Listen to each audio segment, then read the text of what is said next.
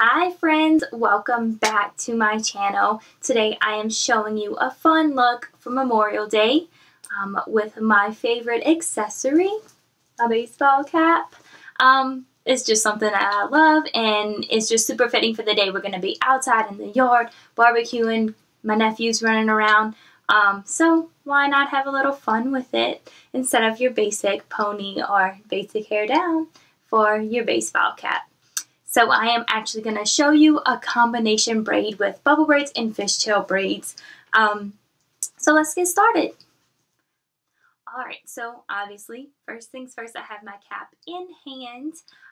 And actually, I am going to start. It doesn't have to be perfect because, honestly, I'll have my cap on all day. But if you won't have your cap on all day, then you may want to take a little more pain with doing your part. But again, I just like it to pretty much be down the middle, sometimes a little to the side, really no biggie.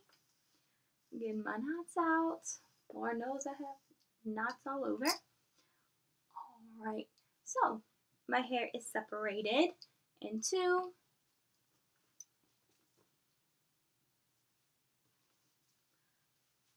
And I got my cap on.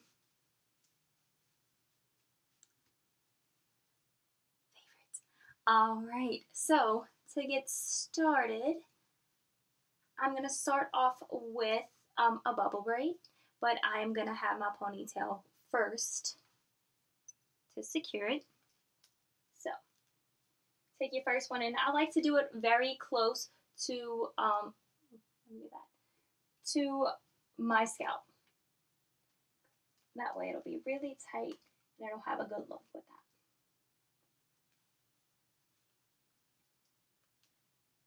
So I'll wrap this one 3 times, just as that's what works with my hair, and I will make sure to tighten it. Perfect. Always have a little hair covering my ears, but that's just how I like it. Alright, so next is going to be our bubble braid. Going to put the pony in, and these are going to be probably a little closer than what I do typically for my bubble braids, but that's just because oh, that's too close. That's just because it is a combination braid.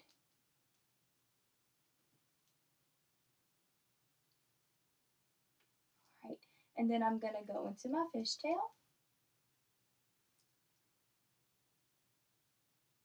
Again, one from split in half. Bring an outside piece around back over to the other side. Outside piece around back over to the other side. And I'll just do this just a few times. It's not going to be really long, but that's because I am going to transition back to bubble braid.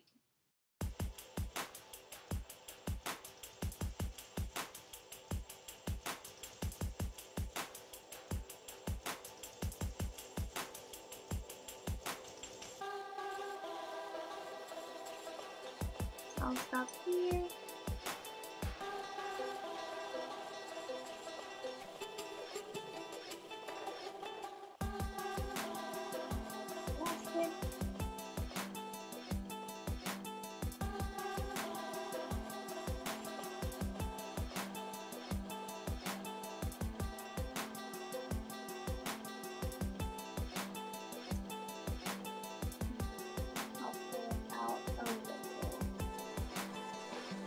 That way it kind of mimics a bubble braid, but it just has a little more detail into it. That's why I like these two combined for this look.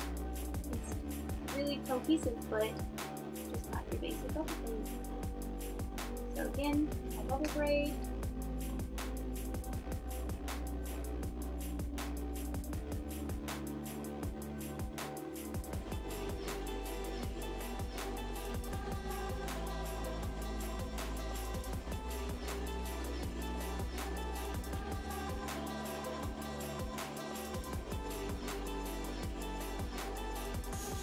Alright, so that is it.